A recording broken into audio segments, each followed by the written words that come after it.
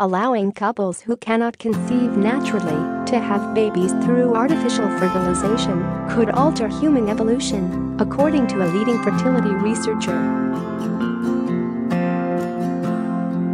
Dr. Hans Hanovik, who heads the fertility department at Norway's Telemark Hospital, claims in vitro fertilization, otherwise known as IVF, means humans will become increasingly reliant on artificial help to conceive.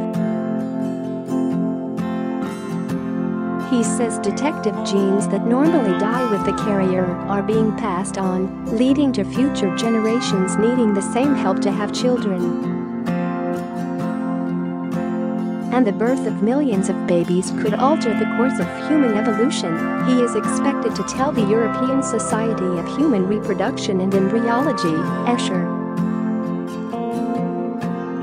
At the conference in Vienna, he will say babies could be being born with the defective genes that led to their parents' difficulty having children. As those babies grow up and try to reproduce, the defect will spread, and they will need similar help to have their own children. In the abstract for the conference, Dr. Hanovik wrote, in accordance with the principle of evolution, subsequent generations will thus be genetically adapted to an environment in which reproduction is increasingly dependent on technological intervention. Share this article. Some 300,000 babies have been born through artificial fertilization since 1991, and IVF accounts for more than 1 in 40 of the 750,000 babies born annually in the UK.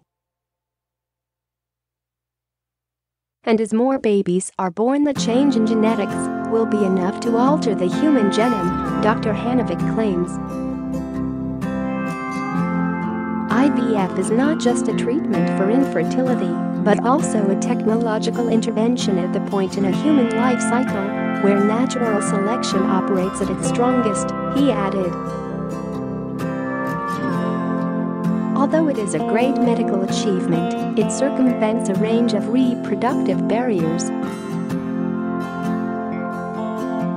But many couples who find it difficult to conceive actually have plumbing issues rather than any genetic defect, says Gil Lockwood, medical director of Midland Fertility Services.